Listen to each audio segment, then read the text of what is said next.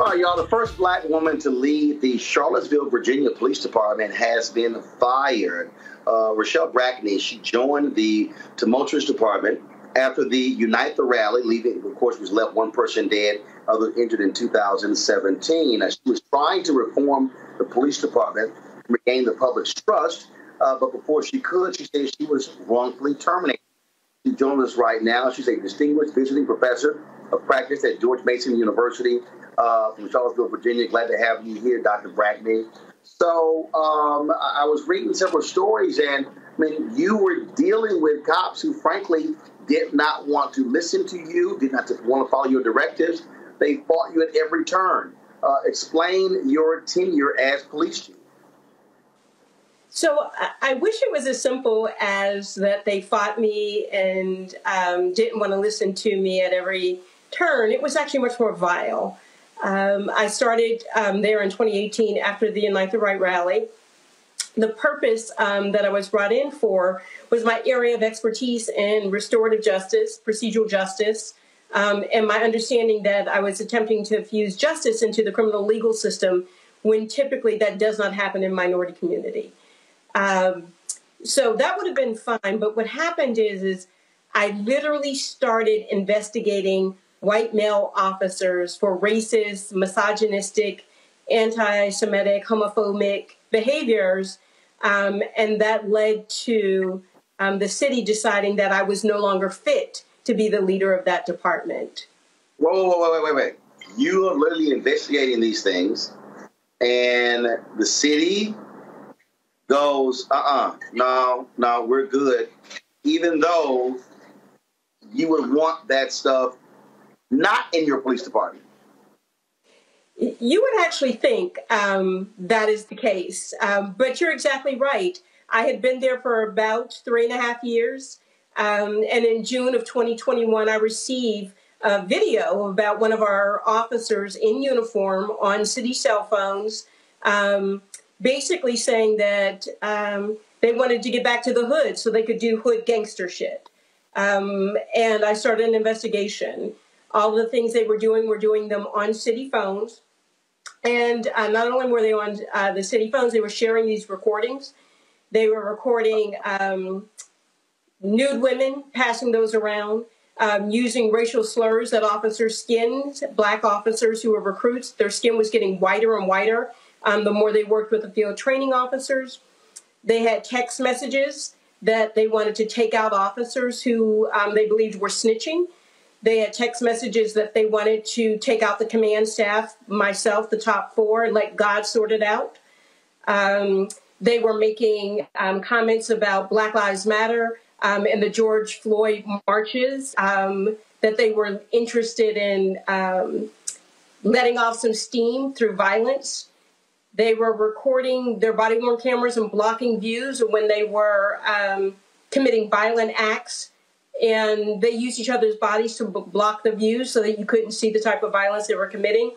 And these were all supervisors and field training officers and all part of the SWAT team. I started investigating them.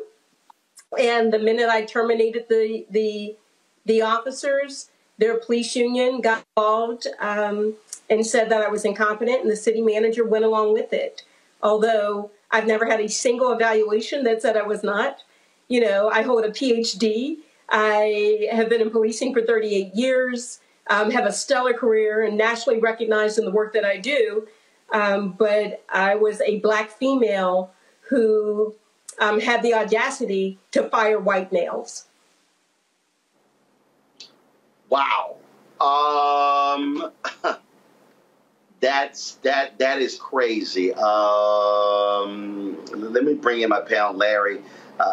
You get a question for Dr. Brackney. Go ahead. Yeah, so thanks for coming on. I've had a chance to, read a few different articles about some of the challenges you encountered.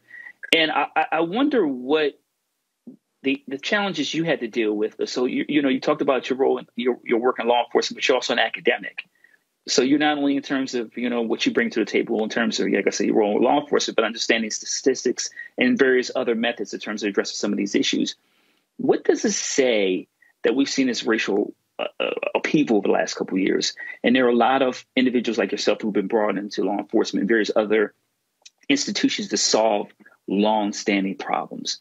But overall, what do you think it says about what happened to you and then the true commitment to address systemic issues, particularly in law enforcement? So what I think it says about it is, one, policing is not an institution that can be reformed. It is operating solely as it was designed to operate. And we are foolish to believe that we might be able to reform this system. This is a system that must be deconstructed and imagined, not reimagined, in its current construct. It also says that racism and white supremacy, it adapts faster than any COVID variant. It's more deadly than any sort of virus that we face in our communities. And the interesting thing about it is we as Black folks aren't eligible for any vaccination or inoculation against it. It's going to continue operating the way that it operates.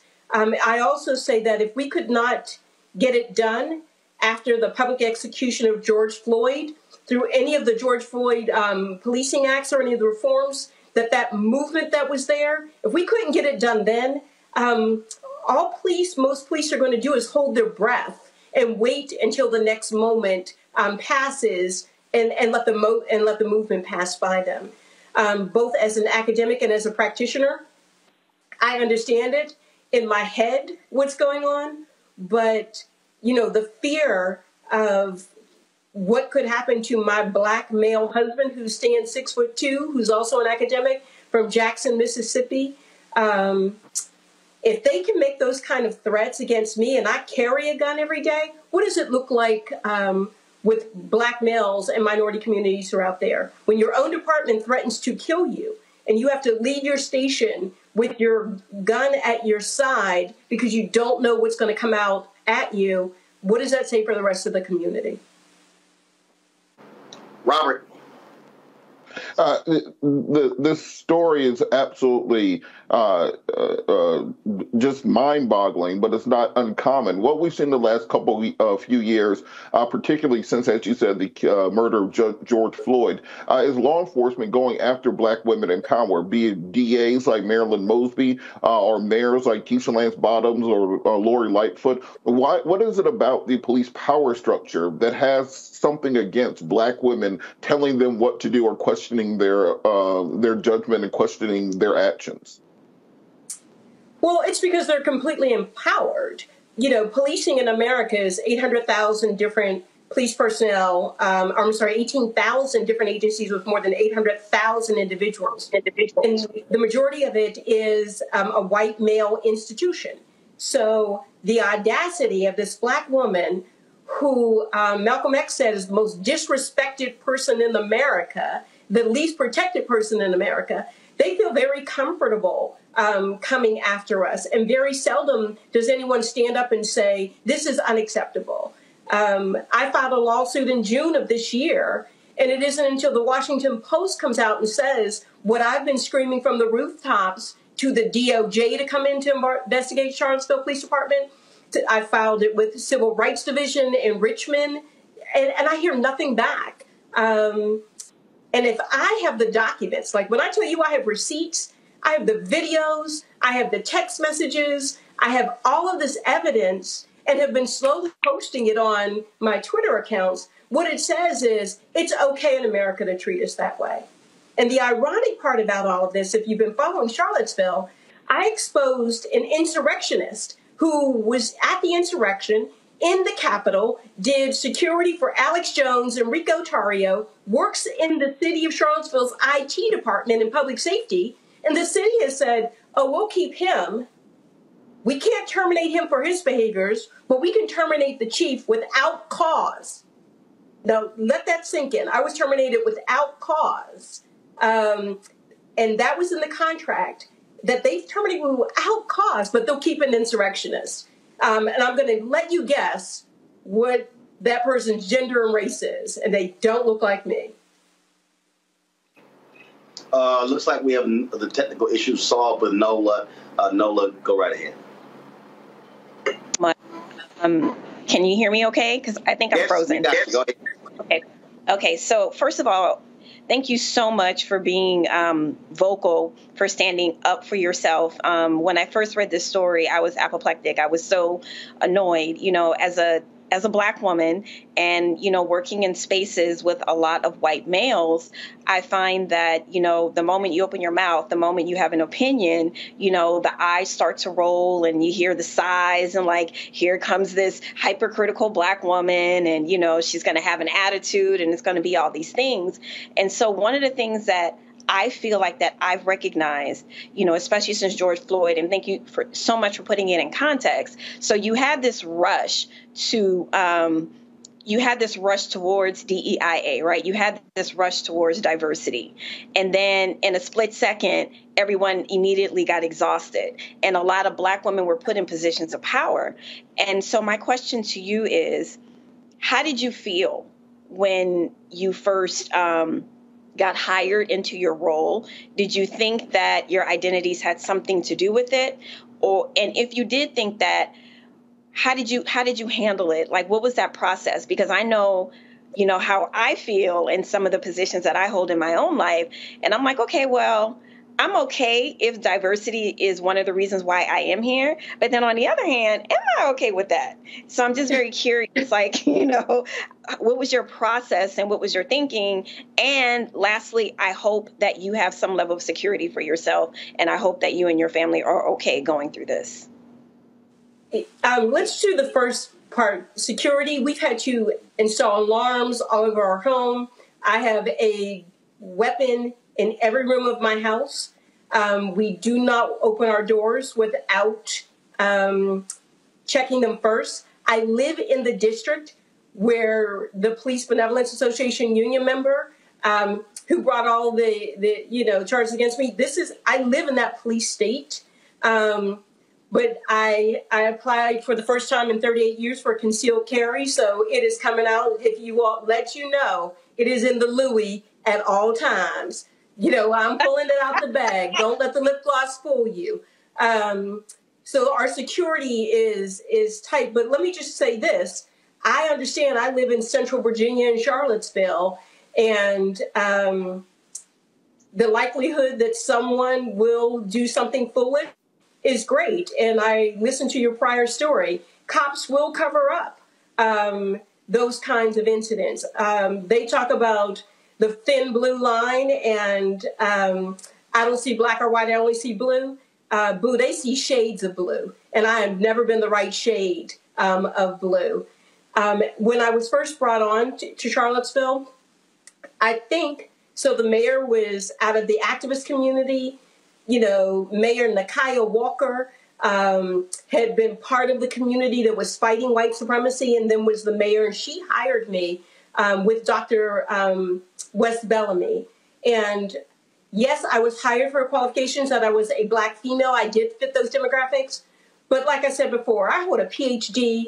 I have been in policing for 38 years. I've gone through the FBI National Academy, the Secret Service National Academies. I've gone through bomb schools. I ran our SWAT teams. I headed up our investigation. I did 31 years in the city of Pittsburgh, retiring as a commander there. So, yes, people like to say that I was this affirmative action quota hire. If that's what a quota hire looks like, then yeah, I'll take that. The sad part is that in 2021, 2022, the fact that we're still saying the first, the only, the one should sadden every single one of us.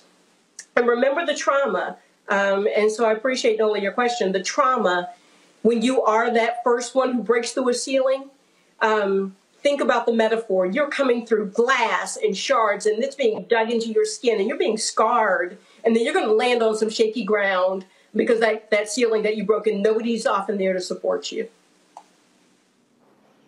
All right, Dr. Brackney, we appreciate you joining us on the show. This story is absolutely crazy. Hopefully the Department of Justice will look at the information that you've already uncovered and then will do a patterns and practice investigation into the Charlottesville Police Department.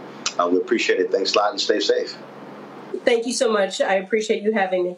All right, folks, back to our Roland Martin Unfiltered video in just one moment.